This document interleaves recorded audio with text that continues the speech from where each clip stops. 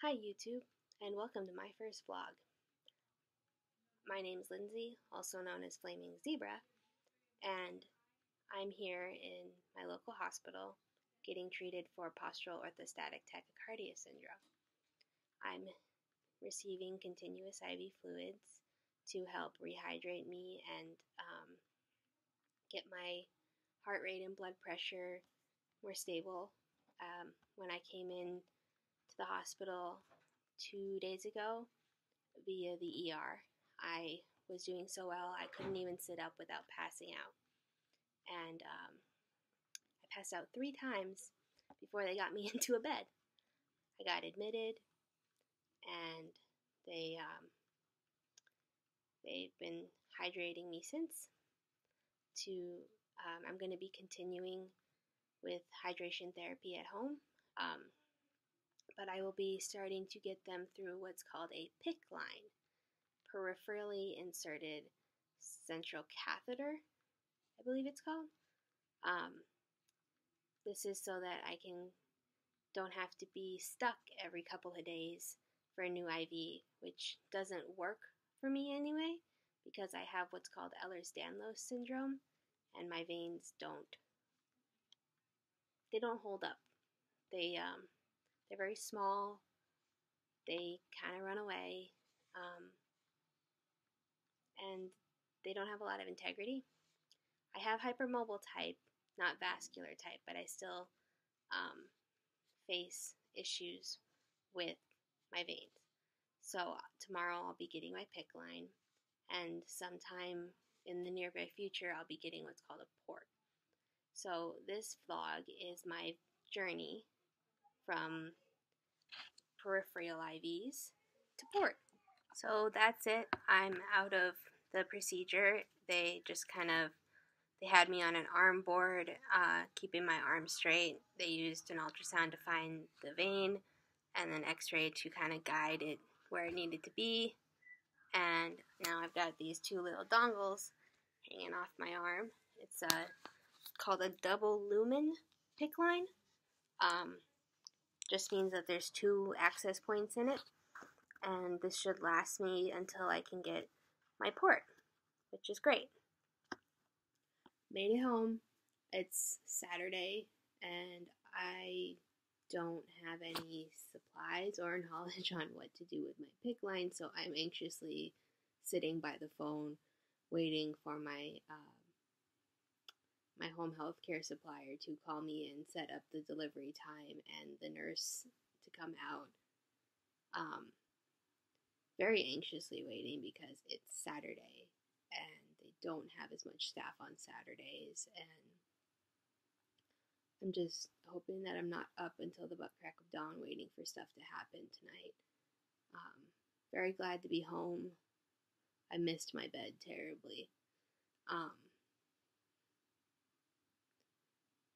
Yeah, I'm just waiting for more knowledge, basically. I have my PICC line all wrapped up in this gauzy net stuff, and that keeps my ridiculously big dongles from hanging and hitting stuff. Still a little tender from the procedure, not as bad as it was last night. I slept with my little zebra pillow pet last night, and just had him tucked up under my arm like this, and that helped a lot. I'm really glad I have this little guy. So everything worked out fine on Saturday. The nurse that came out had enough supplies to do my dressing change, and then the supplies came shortly after she left, which is just how things work, you know. I'm hooked up to a leader right now. I do them about every other day. So I've got my little line leading up to my big old pole. My pole's name is Gertie, like short for Gertrude. I don't know why. That's what I named her. So yeah, I'm all hooked up through my PICC line. Just have one of the leads coming out right now. The other one's all wrapped up in there. I'm going to be getting, I ordered a special sleeve for, that would be more comfortable than these meshy things. They're really itchy and they slip down.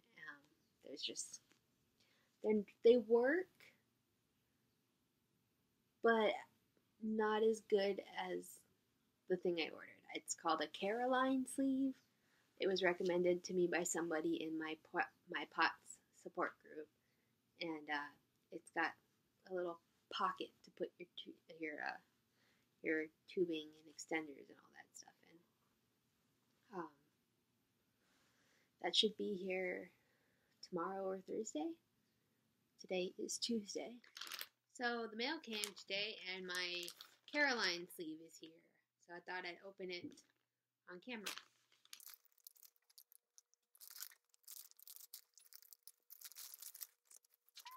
Get everything in. Oh, that's cool. They give you a little 25% off your next order card. So here it is in the packaging. Open it up.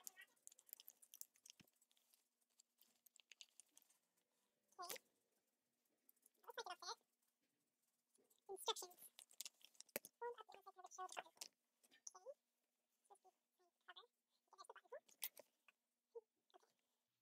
Let's put this on.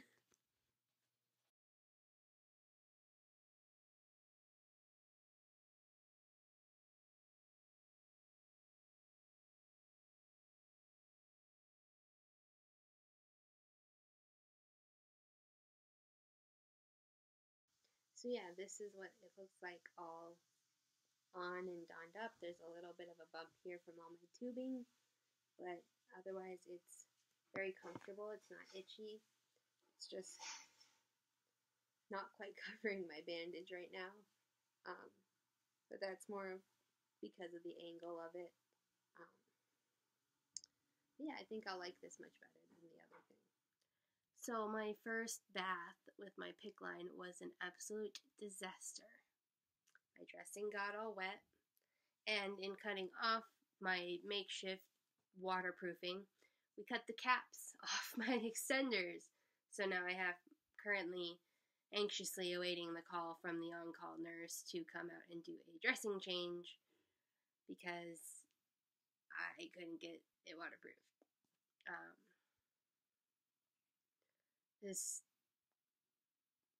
I'm sure this has happened to basically everybody who's had a PICC line at some point, but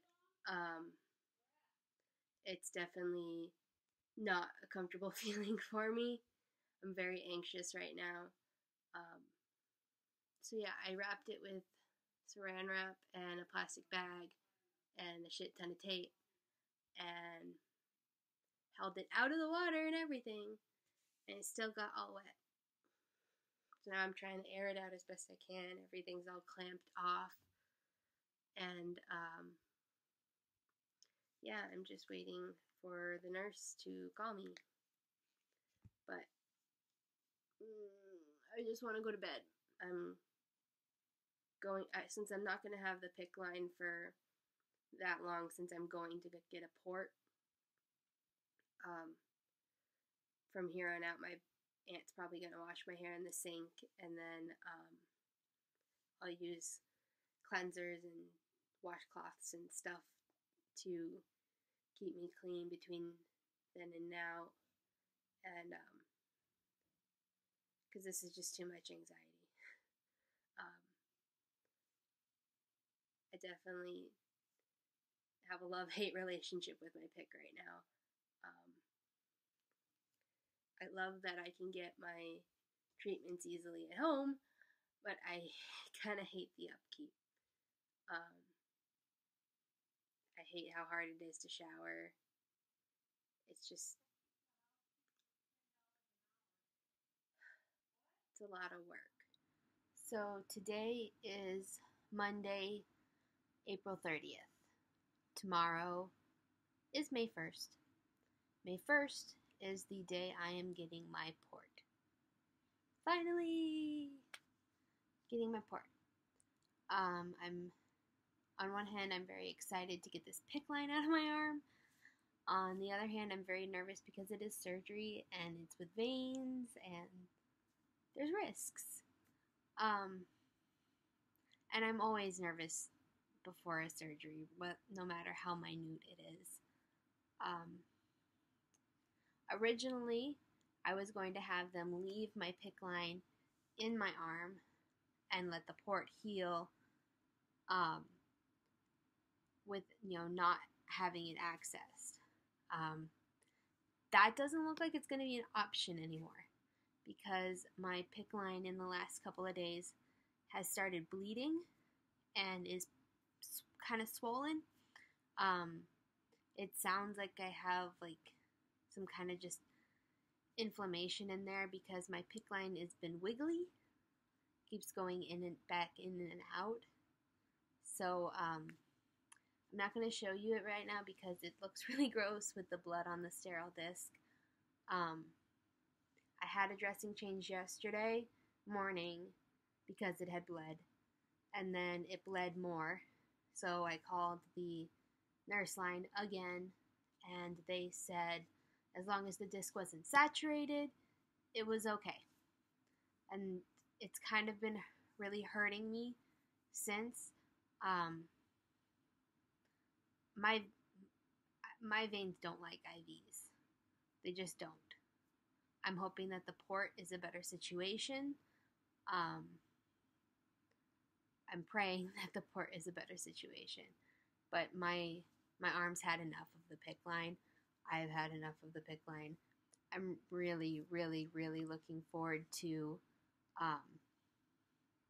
my first D-access when I can take an actual bath, because I have had my PICC line for a little over a month now. It was meant to be temporary, but I've had a little over a month now, and I've had one bath. I feel gross. We've been washing my hair in the sink, and I use a product called Cleanse, which they give you in the hospital, but is absolutely amazing for sink baths. I actually bought more of it because I know even with the port, I'll still be doing some amount of sink baths.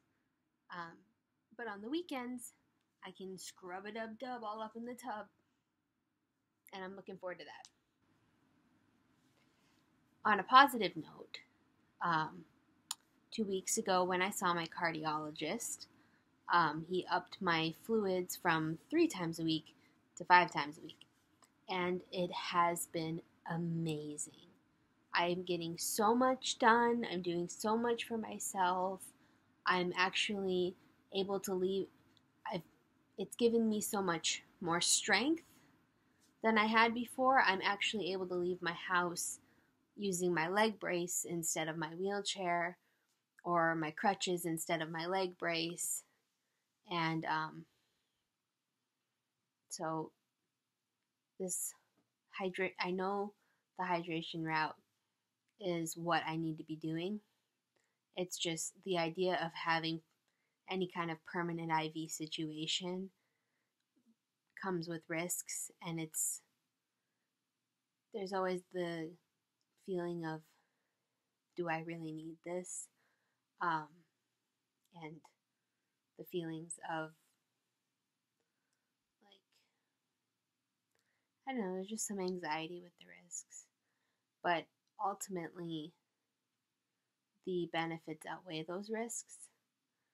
And I'm looking forward to coming home without a PICC line tomorrow. It's really painful right now. I had to use a heating pack. I think if I wasn't having surgery tomorrow, that the nurse I called tonight about the pain would have told me to go to the ER. I'm just praying that the port is a better situation, and that it heals well, and that everything goes golden.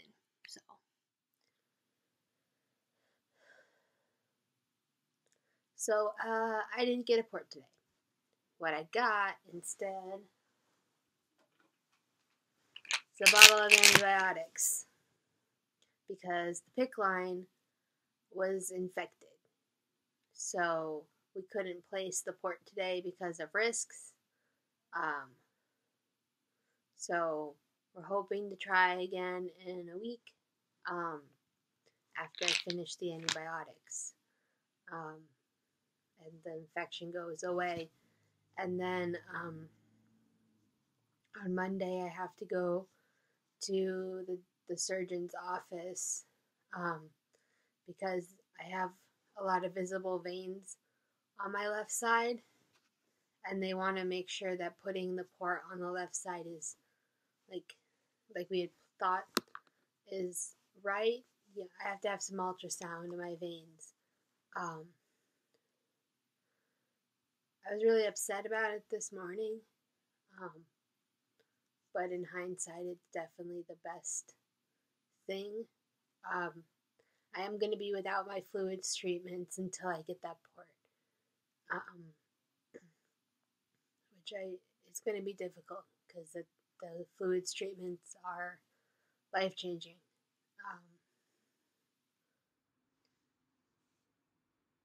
So another thing that was going on with my PICC line is there's an allergic reaction going on.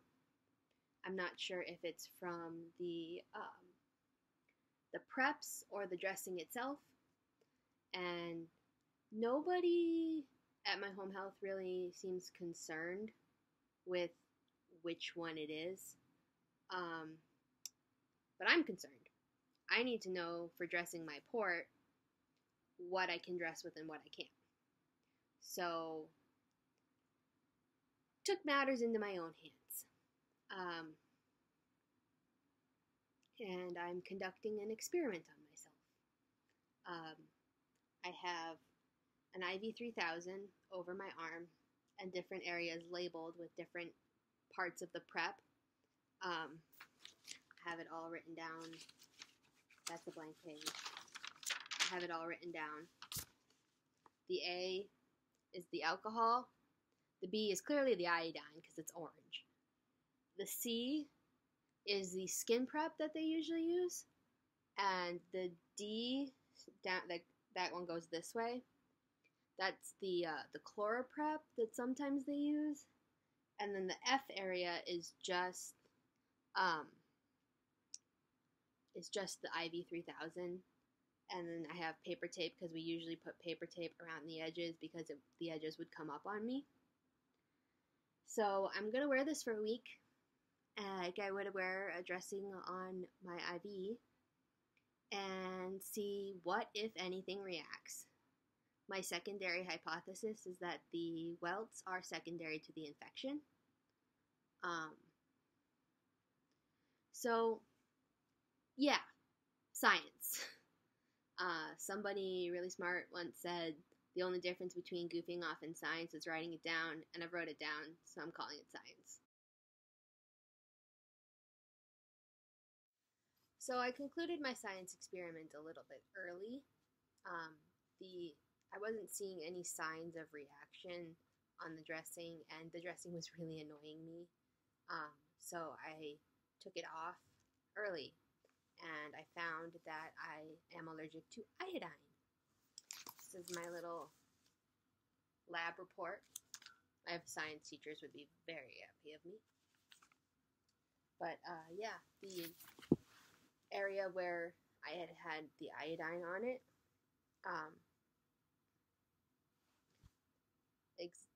showed up with the little red bumps exactly like the ones on my other arm. So I'll be letting my home health care know that I'm not allergic to IV 3000. I'm allergic to iodine tomorrow. So that because I have my ultrasound to check out some venous clustering I have in my chest to find out where to put my port. I have that tomorrow morning. So hopefully by the end of the week I should have my port and be back on my fluids, because I am feeling like crap.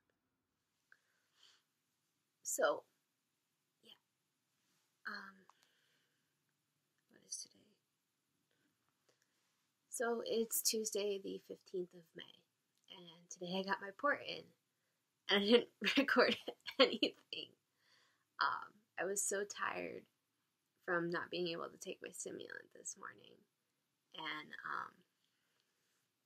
I just plain forgot. I didn't even take a selfie, not a single selfie. But yeah, they put it in the left side. I'm very sore. They gave me some pain medicine, told me to ice it every hour, but it's not so bad when I'm laying down, but the gravity kind of pulls on it, and they accessed it for me so I can use it to do my hydration tomorrow, which will be a welcome relief, because I haven't had it since they had to pull my PICC line, which that's healing very well. I think you can see the shadow of the purple tone of it right there, but it's all healing. And my surgeon listened to me that stitches on me pull and open, and that the glue works better. So I've got a big patch of glue on my neck, and I'm sure I've got another one under here. But that's it. That's my port. And it's just got a small little tube for connecting to my fluids. So the surgery wasn't bad. They said it took about an hour, and I was under general anesthesia for it, so I remember going to the surgery room. I remember the mask being put on my face, all that. But once the mask is on my face and I'm breathing in, I'm not remembering. Next thing I remember was waking up in pain in the recovery room. And then they gave me some medicine through my IV, and went back to sleep for a little bit. Woke up. It's not so bad. I will say that you definitely need pain meds after this surgery, because it kind of feels like there's a lot of pulling with gravity feeling, and it's very sore, it's very tender. It's hard to sit up for too long. The ice helps. Do the ice. If you have to get this surgery, get some ice packs ahead of like soft jelly ice packs ahead of time, that you can just get a couple of them, because you're gonna want them like all the time. Basically, like 15 minutes off, or 15 minutes on, and then like half hour, 45 minutes off, basically, because it's just really tender. I mean, I'm hoping tomorrow will be better. I'll kind of take you along the recovery process, I guess.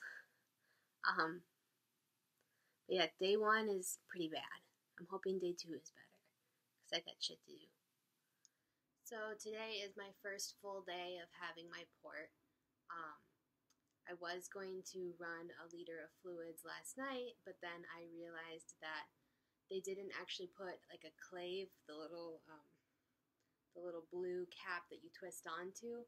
They didn't put one of those on when they accessed my port. And since I can't seem to get a hold of my ordering doctor, my nurses couldn't come out because they didn't have any orders to come out.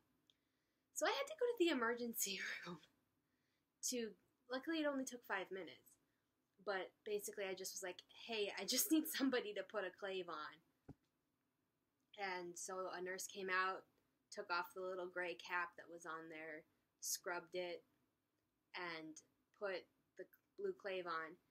And now I'm reunited with Gertie, and I'm all hooked up. I'm getting a liter right now.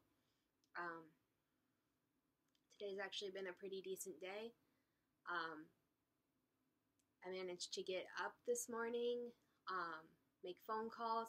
I made my bed and I took out the trash, which is like unheard of. I'm like usually way too fatigued, way too dizzy,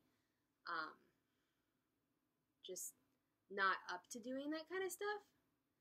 So I did all that, and then I went to a doctor's appointment that was like over an hour long, which went really well. Then I had to go to the emergency room, get the clave put on, and now I'm home running my fluids. Luckily, even though I don't have any orders, I had 4 liters laying around from before the PICC line infection, and luckily I can run some fluids while I wait for my orders. If I haven't heard from my doctor by I'm gonna pester my doctor tomorrow. I might end up going down to his office to be like, "Da fuck," because da fuck. I told him before the surgery that I was having the surgery and I needed new orders. I've told him after. Nobody has orders, and I only have 4 liters, which means I have today, tomorrow. So today is Wednesday, Thursday, Friday, and I guess I could run one on Saturday. I normally don't. And I don't know when a nurse is going to come out to de-access my port. This morning I wasn't even sure how I was going to get it flushed. It was so stressful today. But yeah, everything is good now. I'm happy to be having my fluids. Definitely happy to be having my fluids. I feel like a human being again. Because the last couple of weeks I've just been completely bedridden. I slept through all of Mother's Day. I didn't call my grandma because I was asleep, so I called her the next day.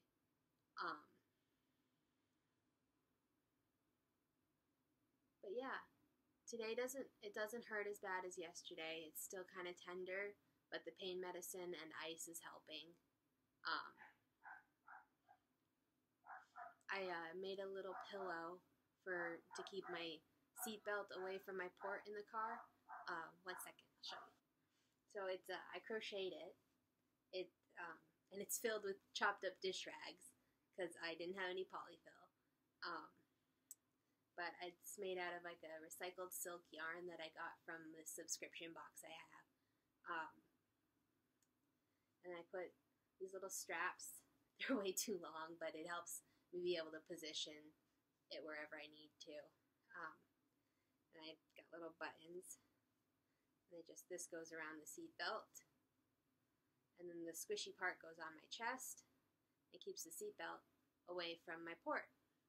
Luckily, I have a really great cardiologist who specializes in POTS. And he's the one who I basically just asked for orders to go to the infusion center once a week to get saline, or even just infusion center as I need it. But he set me up with home care, and it's honestly been the best thing ever. I had a lot of apprehension about it in the beginning. I mostly didn't want to admit that POTS is something serious enough to need home IV treatments, but it absolutely is. And I'm glad that I found this doctor. I really am.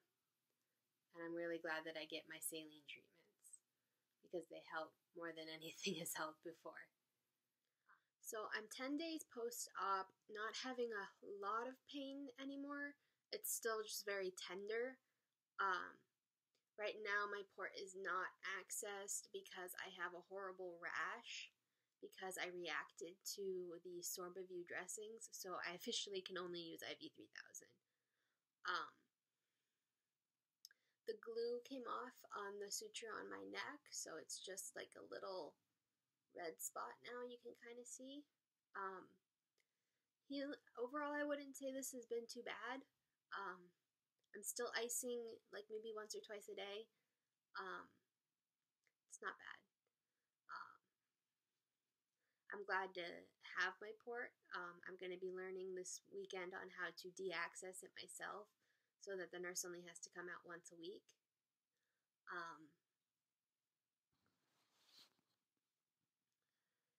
Yeah. They sent me a month's worth of supplies today. Usually they only send a week at a time, so I got like a case of saline. Right now there's apparently a national shortage, so while I normally would be doing 5 times a week, I'm limited to 3 times a week right now, which really sucks because that extra 2 liters, like having a liter a day during the week, gets me through the week. So being down to 3, it's a little tough. It's still better than not having my fluids. Because it's a holiday, Memorial Day, somebody will be out on Tuesday to access my port, and then I'll have to do it like Tuesday, Thursday, Saturday, and then someone will come out on Saturday to teach me how to de-access my port on my own, which it shouldn't be too hard. It's just taking off the bandage and pulling out the needle. That shouldn't be hard with where it's at.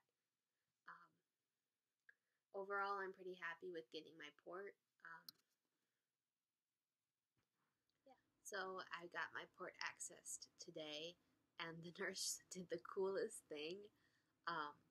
Instead of putting the grip lock underneath like you would with a PICC line, she took a grip lock and she made a little securement device for my cap. So because there's a Velcro on the outside, and then you can just pull it out and use it, and then put it back underneath the Velcro, and it's not dangling down in your boob sweat. Like, how slick is that? I just had to tell you guys all about that. What a stressful morning, and I feel like it's only going to get more stressful. I woke up and the area directly over my port is all red and hot, and I have a low-grade fever. I feel like I'm cursed. Hi guys, sorry for the weird angle and lighting. I'm very tired. This is like the only comfortable position, the only one I can sit in. But my port is not infected. I just have still having some allergic reactions from the adhesive. I think I'm still healing from the horrible mess the Sorb of You left me with. But yeah, I saw my surgeon and he cleared off. My port is good.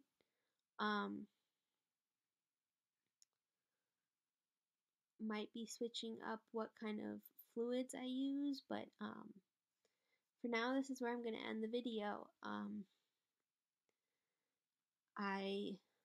It's been one hell of a journey to getting my port all set up and good to use.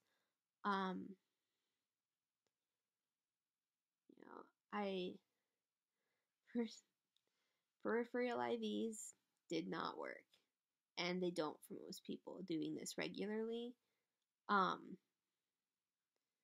PICC line was good until it got infected. I'm still not exactly sure what happened with that. I'm sure it had something to do, probably had something to do with when it got wet. And then, or the constant allergy to the iodine that nobody was addressing. Something went wrong with the PICC line. And then there was the time I was hanging by flying by the seat of my pants in assless chaps, without my fluids, between having to have the port taken out, the PICC line taken out, and the port placed.